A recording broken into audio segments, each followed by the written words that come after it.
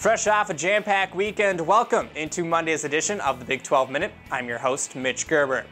Following a 7-3 victory over the LSU Tigers, the Oklahoma Sooners are headed back to the Women's College World Series Championship. OU will play for their third national title beginning tonight at 7 p.m. when they take on Auburn in a best-of-3 series. Monday's game can be found on ESPN. Congratulations to the Oklahoma State Cowboys and TCU Horned Frogs on advancing to the Super Regional round of the NCAA Championship.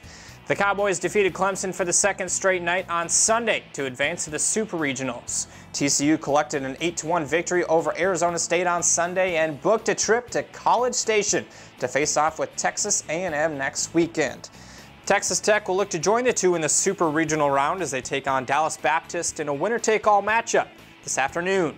Nothing like a little postseason baseball and softball in the Big 12 Conference. That'll wrap things up for today's edition of the Big 12 Minute for the Big 12 Digital Network. I'm Mitch Gerber.